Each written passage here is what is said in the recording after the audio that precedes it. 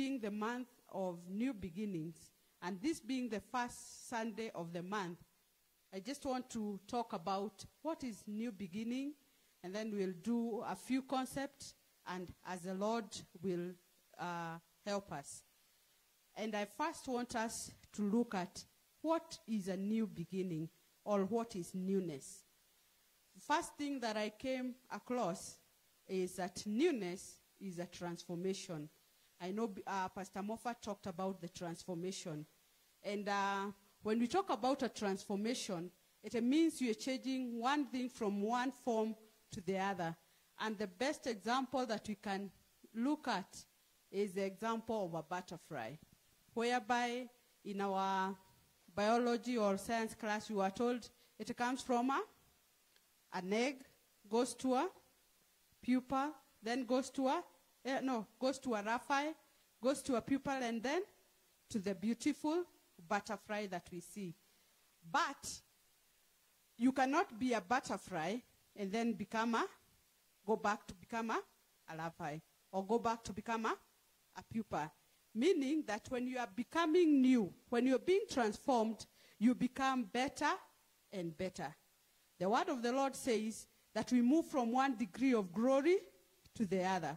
So it means that when we are talking about newness, it is talking about us moving from one degree of glory to another, and never going back from wherever God has taken us. When he has taken us high, we are not going back, we are just going up.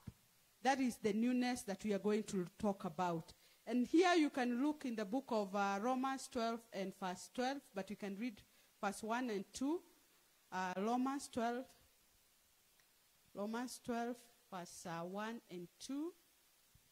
And the Bible says, I beseech you therefore, brethren, by the mercies of God, that you present your bodies as a living sacrifice, holy and acceptable to God, which is your reasonable service. And do not be conformed to this world, but be transformed by the renewing of your mind, that you may prove what is that good and acceptable, perfect will of God. It means that when we are talking about newness, one thing that we have to know when you're talking about newness is that we must be deliberate. It is not something that we are forced. You have to agree. And that is why Paul, writing to the Romans, was saying, I beseech you therefore, brethren, in verse 1, present your bodies.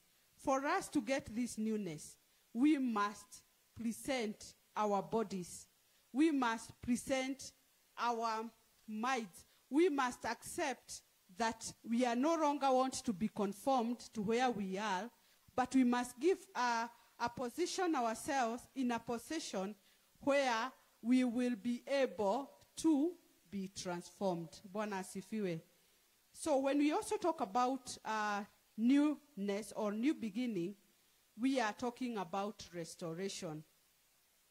When we talk about restoration, it shows that there was a place we were in, but whatever happened, we came down, or tukaanguka kutoka that position. But the Lord now wants to transform us, or to restore us to the former glory.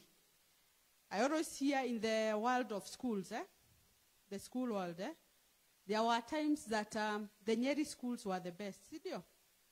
And when I hear once in a while, I'm not an educationist, but once in a while when I interact with them, they say that they want to restore the glory of Nyeri schools. What does it mean?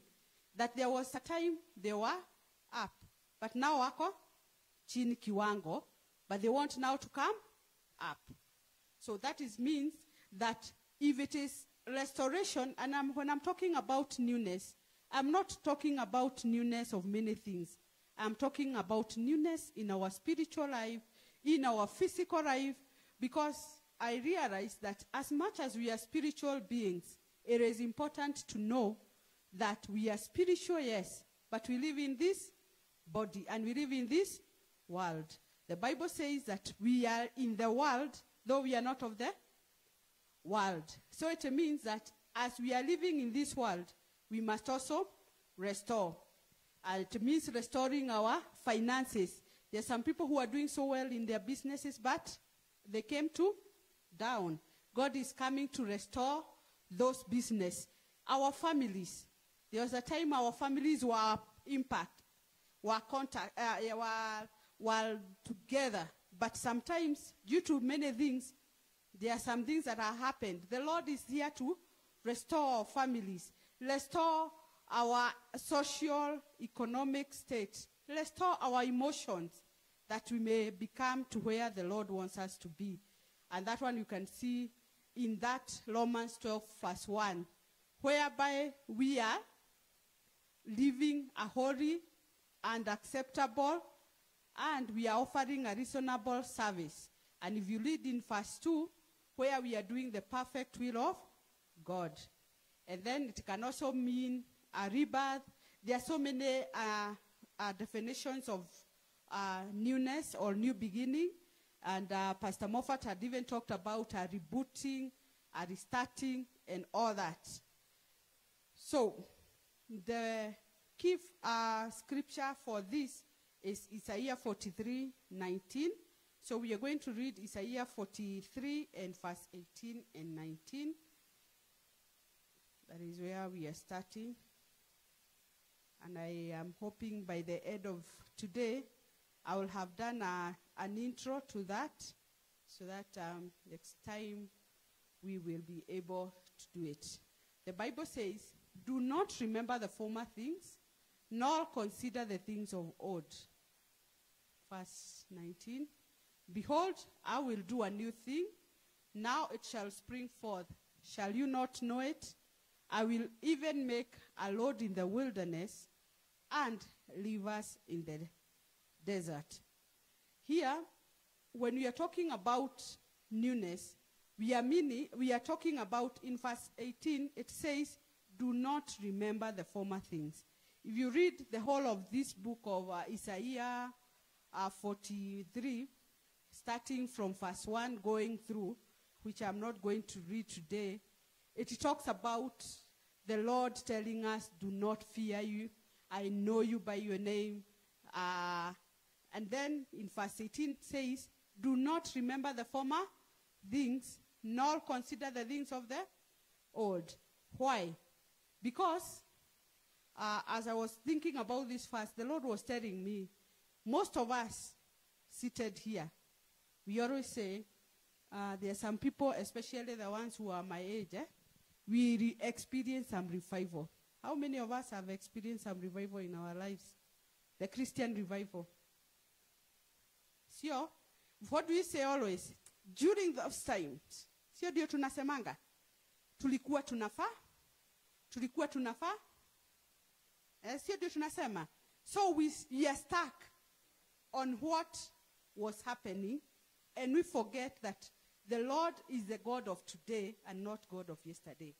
I know that the Lord is the same yesterday, today, and forevermore. But if you stick on yesterday, you may forget that there is today and there is forever. Bwana asifiwe. And that is what happens where we become stagnant.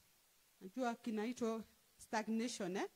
When we become stagnant, it means that we'll always remember the things of yesterday. And that is why the people who do dams say, because it is a dam, it is usually very contaminated. Sidio? Kwa sababu hata if the animals come and do whatever they do as they are feeding, they are taking the water, what do they do? All that dirt remains there. If somebody else comes and does something else, inabaki wapi? And those are the things of the former. And that is why the Lord is talking about that he's making rivers. Why is he talking about rivers? Because rivers come and flow. Bwana asifiwe. Rivers come and flow, meaning that if there was any dirt, what will happen? It will be diluted as the river goes, wherever it is going. But if we remain in the old things, we remain in the dam. And that is why, for them that do geography and tell us, I am not very good in that, they tell us, if a lake does not have an outlet, what happens to that lake? It becomes very salty, and it cannot even be able to sustain life. Bwana asifiwe. So if you do not allow yourself to have that opening where you can have an outlet. And how do you get an outlet? By doing what we need to do. By talking about God, by doing all that, you will become stagnant and you'll become contaminated and you will not be useful to people. I know I've said a very serious statement, but that is what will happen. So the Bible says, behold, do not, 18, let's go back to 18. Remember not the former things, nor consider the things of the old. Here, we are not being told not to remember. So, as the queens we have said, tumekuja kusema asante, eh? But as we remember them, we remember them with nostalgia and we'll tell God, thank you for what you did. But today is a new day. And if you read the book of Lamentations 3:22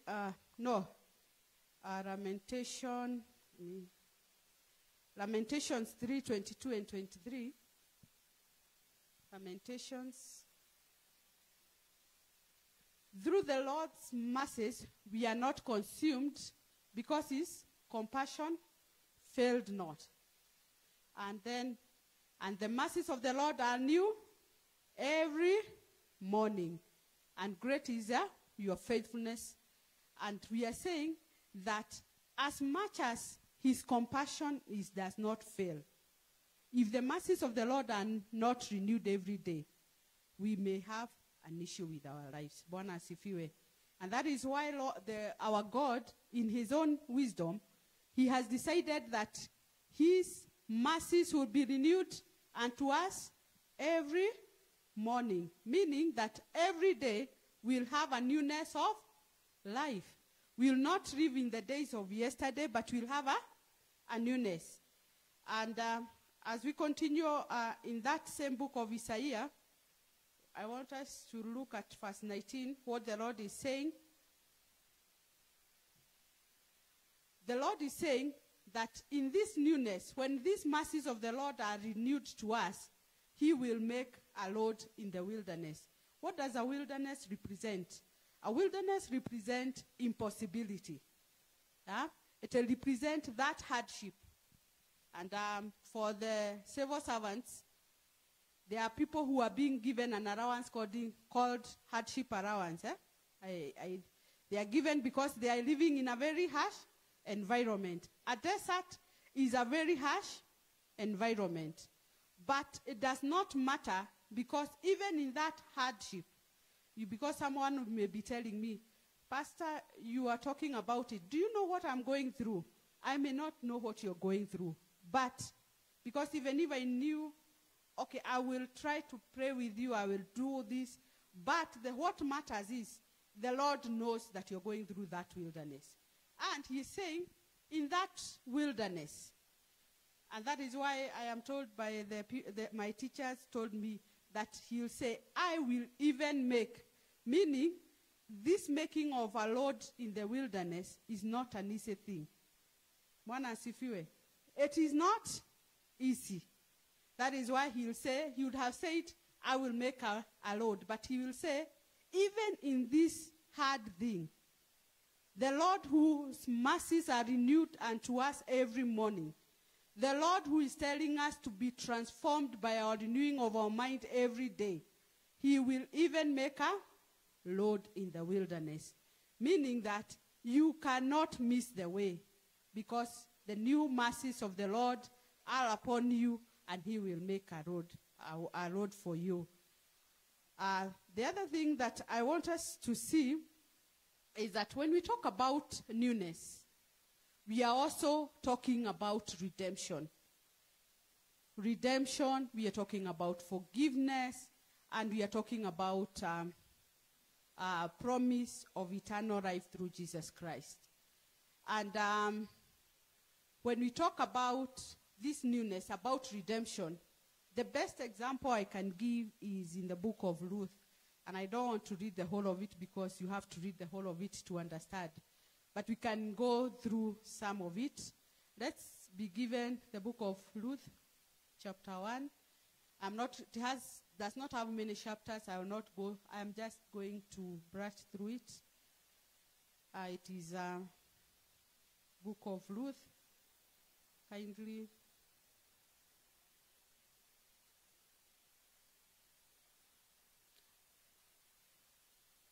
All right. It starts here that now it came to pass in those days when judges ruled that there was a famine in the land, and a certain man of Bethlehem, Judah, went to dwell in the country of Moab, he and his wife and his 2 sons. Verse 2. The name of the man was Elimelech, and the name of his wife was Naomi, and the names of his 2 sons were Mahlah and Shilon, Ephraimites of Bethlehem, Judah, and they went to the country of Moab and remained there. I will not... Verse 3 says, then Elimelech, Naomi's husband, died, and she was left, and her 2 sons. And they took wives of the women of Moab. The name of one was Opla, and the name of the other was Ruth, and they dwelt there about 10 years. Verse 5. Then both Mahlon and Shilon also died, and they were survived, and so the woman survived her 2 sons and husband. I don't want to talk so much about that, but this is a story we know about Naomi and Ruth. A lot has been written about it.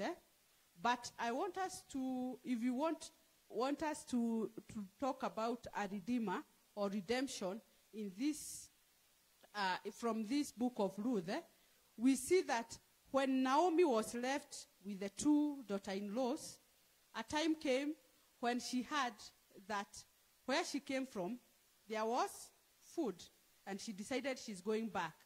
But now, remember, she went back when she went to Moab when she had a husband, and she had 2 sons. Now, she's going back when she did not have a husband, and she did not have her 2 sons. And I know, please, wacha niseme kama Pastor Julius, enda usome, you will understand what happened. And she only had 1 daughter-in-law called Ruth. And when they arrived in Bethlehem, I am just paraphrasing so that we can understand this redemption. She arrived and she found that people were harvesting, but she could not harvest because she had not really sown. So what happened? The daughter-in-law Ruth, you can read in the 3rd and 4th chapter, told her to allow her to go and glean. Gleaning is going behind the people who are harvesting. And we know the story, how Naomi helped Ruth to get herself a husband. And there is a name that she said, that man that where you have, the field where you are gone, that is in chapter 4 verse, chapter 4 verse, chapter 3 ikiisha hapo. I can't remember the verse. But I am saying that Naomi said, this man is one of our kinsman redeemer. Meaning that he's the only one who could have gotten them from the low level. Now they were like poopers. Watu wanaenda going after people harvesting. And he's the only person who can be able to remove you from this shame to take you to another level. And it was a new beginning for Naomi, if you read. And you can read the whole of that chapter. And that is one example of a redeemer. The other redeemer or the greatest redeemer we talk about is Jesus Christ. Because he died for us so that we can receive the power to become what? The children of God. And that is why in the book of 2 Corinthians, chapter 5 and verse 17, the Bible says, the book of 2 Corinthians 5, therefore, if anyone is in Christ, he is a new creation. Why? because we have allowed ourselves to have the Redeemer, the one who redeems the whole mankind, to take care of us. We become new, and the old is past, and behold, we become new. And how do we become new? By accepting Jesus Christ as our personal Savior. And how does that happen? When we agree that we have all fallen short of the glory of God, and we ask the Lord to become our Savior. I don't want to go into those details, but I know you all know. So it starts for us to become new. We must fast as a Christian. We must fast at the cross. Go there and say, Lord, I am a sinner. I come to you. You remember that prayer we pray? We cannot have newness of life. We cannot have a new beginning if, as Christians, we do not have the Lord as our personal Savior. Then I want to say that newness involves surrendering the past to God and allowing Him to work in our lives and trusting in His plans for our future. You will not get a newness if you want to do things on your own. In our Christian life, you must allow the Lord to work in our lives. And how does He work in our life? By allowing Him to do His purpose, allowing Him to do His will, and it requires a willingness from us, not from God. God has no problem in making us new, but it involves a willingness of us, of letting go the old patterns of our lives, letting go of our old beliefs, letting go of our old habits, letting go of every relationship that hinders our good relationship with Christ. And what are some of these relationships? We all know that, I know we'll talk about relationships. We know there are some of our relationships that are not good, are not godly. Those are the relationships that God is telling us to do away with. And then somebody will ask me, Pastor, if you tell us that we have to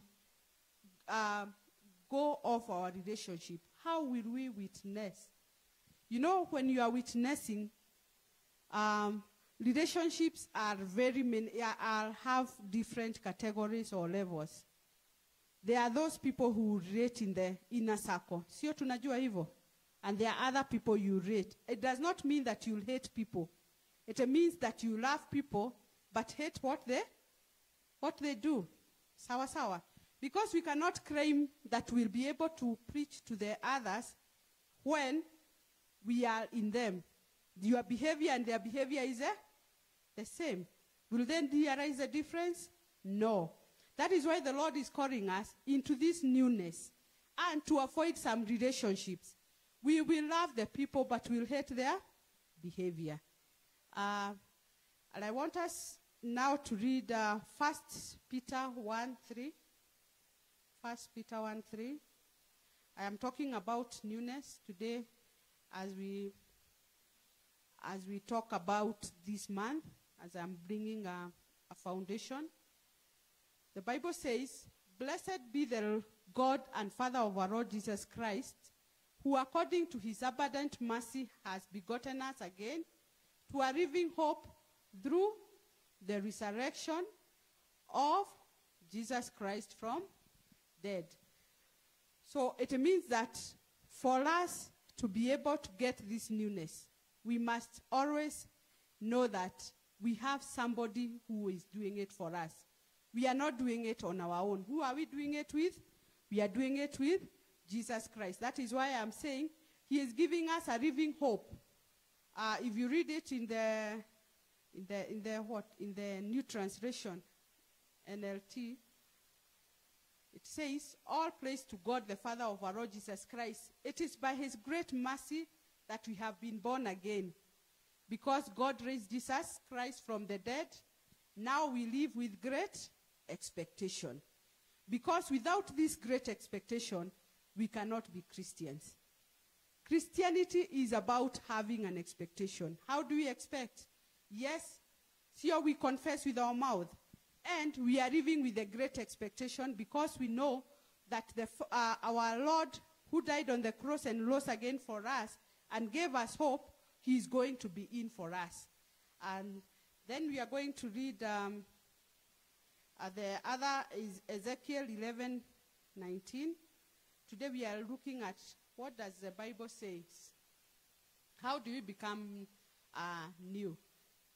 The Bible says, then I will give them one heart, and I will put a new spirit within them, and take the stony heart out of their flesh, and give them a heart of flesh. If you read also Ezekiel 36:26, you'll find the same thing. Here it means that we have to allow our hearts or ourselves to have a different mindset. A heart is a mindset. There are some of us, we have to have the new spirit and the new mindset, the mindset of Christ. What does the mindset of Christ tell us? The mindset of Christ tells us that we will no longer be conformed to the old patterns. We will no longer be conformed to the things that we used to do. We will no longer be conformed to the thinking and the understanding of the things that we thought we knew. And that is why in the book of Jeremiah 7 and verse 17, Jeremiah 7 and verse 17 say, 17 and verse 7, sorry, says, blessed is the man who trusts in the Lord and whose hope is in the Lord. Why? Because this person has been transformed of his mind, because he is no longer the same. That is why it says, blessed is the man who trusts is in the Lord and whose hope is in the Lord. And that is why verse 18 says, for he shall be like a tree that is planted by the waters, which springs out its roots by the rivers, and it will not fear when the heat comes, but its leaves will be green and will not be anxious in the years of the drought, nor cease from yielding its fruit. Meaning that when we trust in the Lord, when we have this new beginning, now our mindset changes, and we will come to Jeremiah 17 verse 7. Because if you read verse 16, is it verse 16? If you read verse 6, verse 5, sorry, verse 5 and 6. Here is the old us. The Bible says, if without Christ, that says the Lord, cursed is the man who trusts in a man and makes fresh his strength, whose heart departs from the Lord, because he shall be like a shrub in the desert, and he shall not see when good comes, but shall inhabit the parched places in the wilderness, in a salt land which is not inhabited. And that is why it says, this is our old, but blessed now is a man whose trust is in the Lord and whose hope is in the Lord. Or there are some versions who says, but blessed is the man who trusts is in the Lord and confidence the Lord is. That is when we become new, when we have this newness of our lives. And then I want us to read Isaiah 65 verse 17.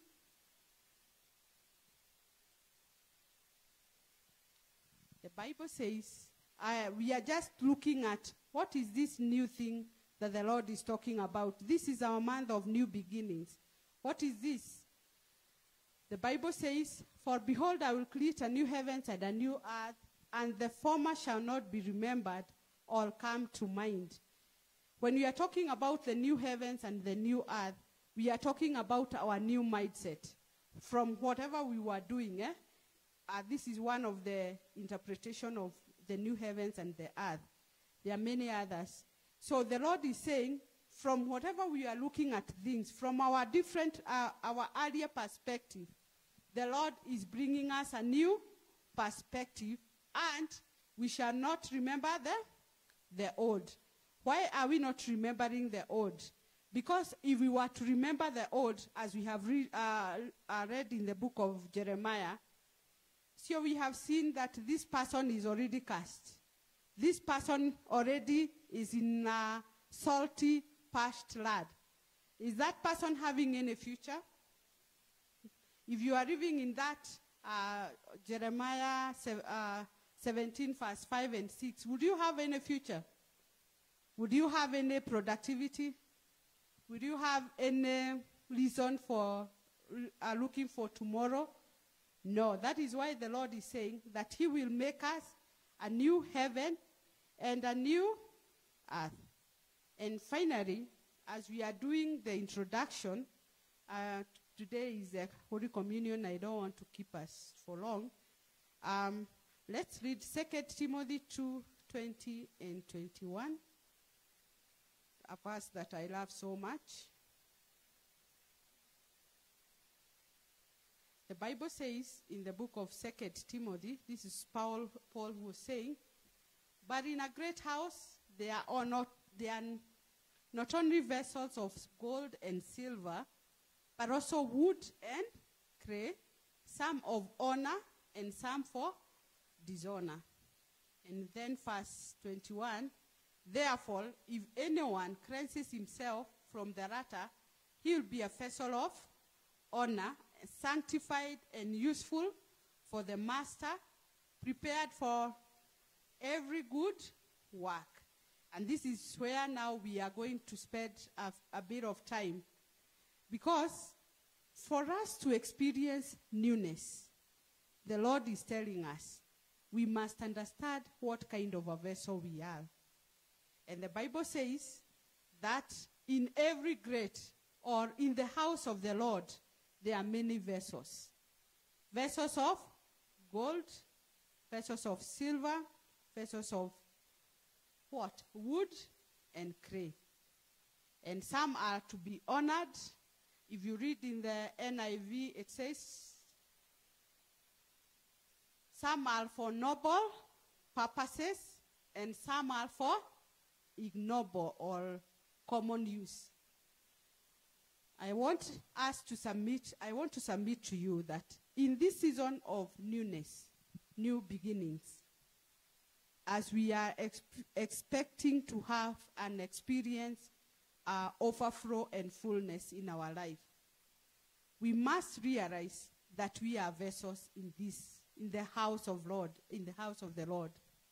And it doesn't matter what you are made of. Some of us are golden, others are made of silver, others are made of wood and clay. But I want to bring to your attention that it doesn't matter whether you are golden or you are made of clay. What will make you useful in the house of God is your ability to cleanse yourself. Our ability to do what? To cleanse ourselves.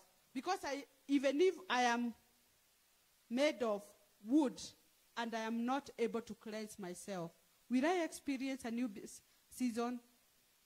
Will I experience a new season? Brethren, will I experience a new season?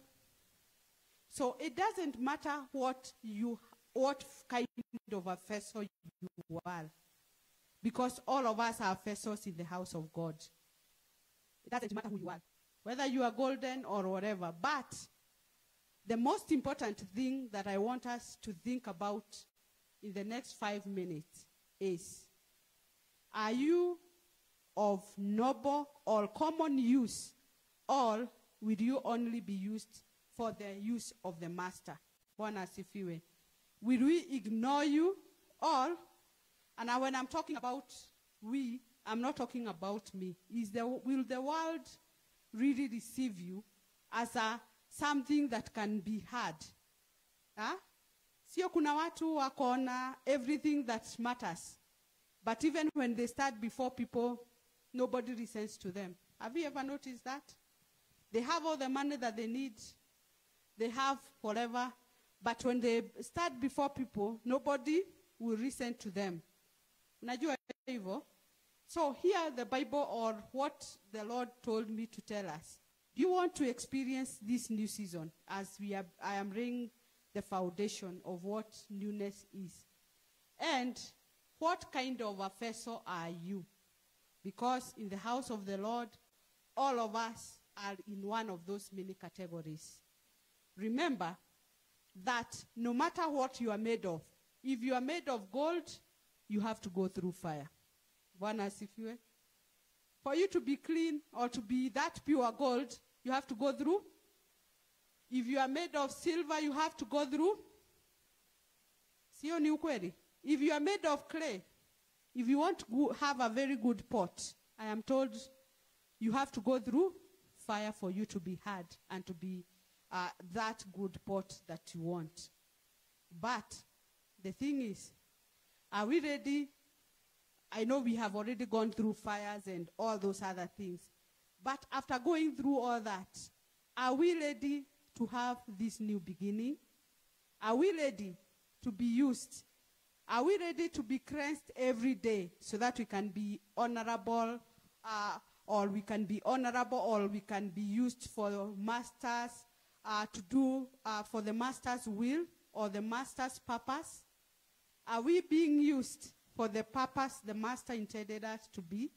Or we are just there, we do not, sitaki kutumia hiyo jina, we cannot understand where we are. Yeah? Maybe I'm golden, but I'm too dirty even to be used. Hata ukikuja kwangu, utauliza, is this really gold? So gold is something that is very nice. You are made of gold, but some of us are made of gold, but hata ukituangalia dhamani ya hiyo dhahabu, haiko. Do you want to enter into this new season, where now we'll no longer be ignorable, but will be used for noble causes? Are we there to be useful for the master's good purpose that he prepared for us? Just think about it. As we start this month, what kind of a vessel are you? Do you want to be useful in the master's work? Do you want to be useful in what our master wants us to use us for? Do you want to be rejuvenated? Do you want to be regenerated? Do you want to be restored? Do you want to have that rebirth that the master will be able to use you as a young person, as a woman, as we are telling the Lord thank you because of what he has done? Do you want to be used for that purpose that the Lord intended us to be? As the man of the house, do you want the Lord to place you at your rightful position, whereby you are useful? Every person will not only look at the vessel, but will also look at the quality of the purposes that you are being used for. Just think about it. Because the Lord says that he is going to do a new thing. And as his mercies are renewed every day, he is renewing our purpose every day. Are you ready to be used of the Lord? Or do you want the Lord to use any other apart from you?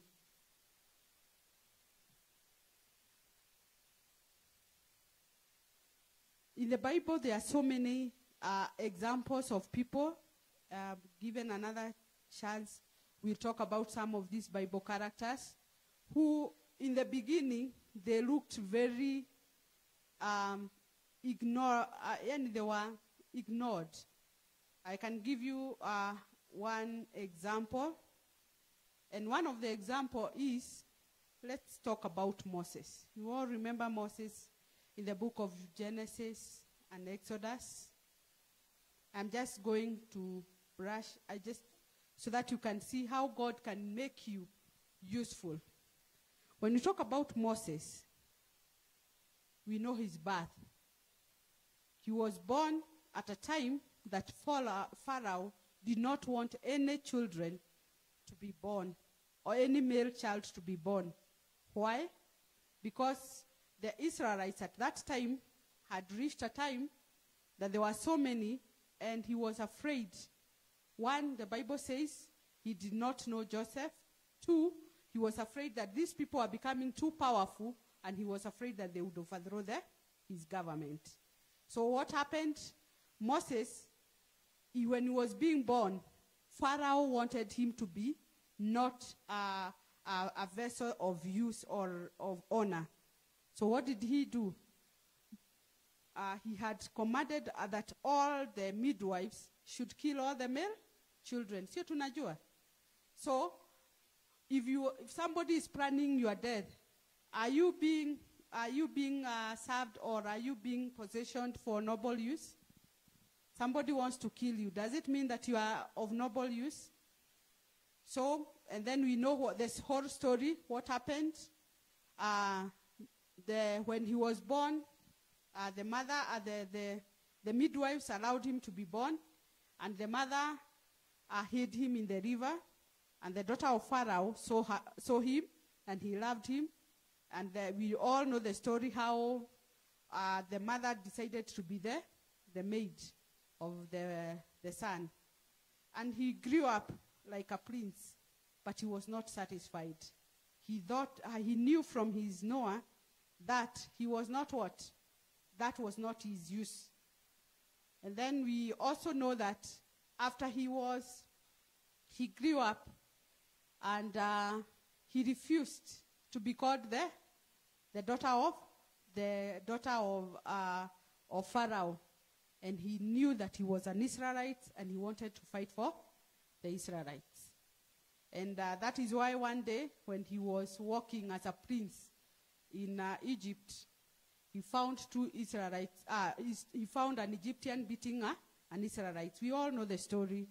And he decided to intervene. And what he did, he killed the Egyptian. And when he realized he had done that, he buried him. And as he continued, another day he came and he found two Israelites fighting. And when he wanted to intervene, they asked him, "You want to also to kill us as you did the Egyptian?" And then he knew, maisha yangu hapa ni magumu. And then that is when he ran away. So Moses, as much as he was born, or he was brought up in the palace, he was not of noble use. Sio hiyo ni ukweli. He found himself not, because now he was running away, because when the Pharaoh knew that he had killed an Egyptian, he would be against him. So we know all that story. But we also know that as he went, and as he married, and as he started being a shepherd, he met with God.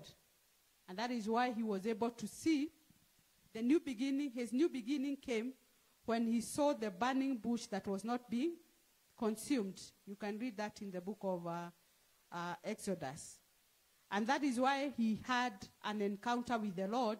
And that is why when his life started being used as an instrument of noble purpose. I am saying this to show that there are so many people who started. When you started, you are not noble, but when you go on, you become noble. I want us to consider, where did we start becoming instruments of noble use in the Lord? Have we started? If not, today is the day when we can start becoming instruments of noble use, that we can be useful for the master, and we can fulfill God's purposes for us.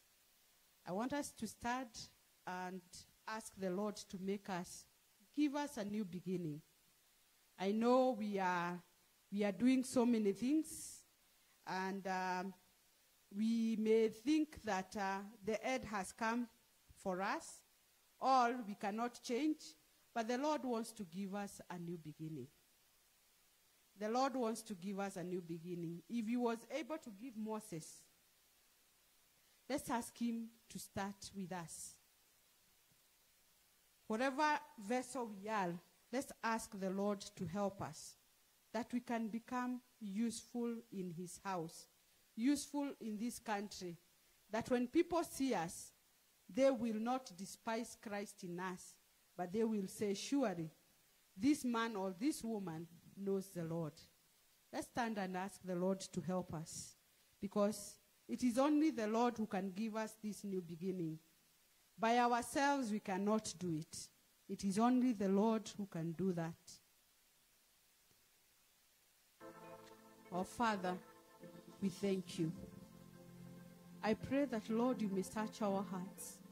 You may search our minds. You may search us, oh God. That in each and every way, Lord, that we have failed you. Lord, where we have dwelt on the past. Lord, where we have not seen the goodness of your mercies every day. That, Lord, you will help us to see these new mercies. That, Father, you will use us as vessels of honor in your kingdom, in your purposes, oh God, that your name will be glorified. I want to thank you for each and every of my hearer, Lord. Thank you, King of Glory, because I've shared what you put in my heart. I pray that, Lord, all of us will be vessels of honor in your hands. For this is our prayer of faith in Jesus' name.